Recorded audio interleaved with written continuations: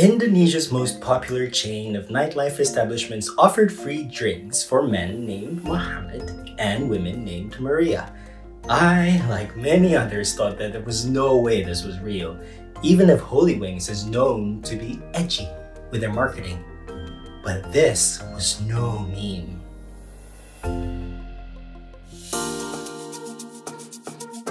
For some context, Muhammad is the last holy prophet in Islam, while Maria is another name for the Mother Mary, who's an important figure in both Islam and Christianity. In a Muslim majority and deeply religious country like Indonesia, even the slightest insult to religion just doesn't fly. And not to mention the fact that alcohol is haram or forbidden for consumption in Islam. Not even a week later, Jakarta shut 12 Holywings bars and clubs in the capital amid pressure from conservative groups. Other regions soon followed suit, meaning all 36 Holywings outlets were shuttered as a result of the blasphemy scandal. Few clues remain that these venues were once Holywings, as they were stripped of all recognizable features, like the iconic logo.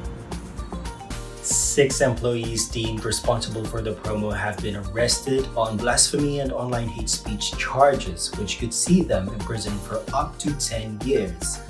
The higher-ups at Holywings have been accused of washing their hands clean and have so far escaped criminal charges.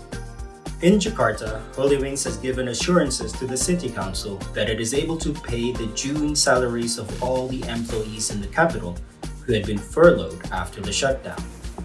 From July onwards, they're not quite sure, especially with the fate of the outlets still in the air. There is hope in the capital, with the vice governor saying that Holywings may reopen as long as they obtain all the appropriate permits. For now, the party is over at Holywings. Coconuts TV.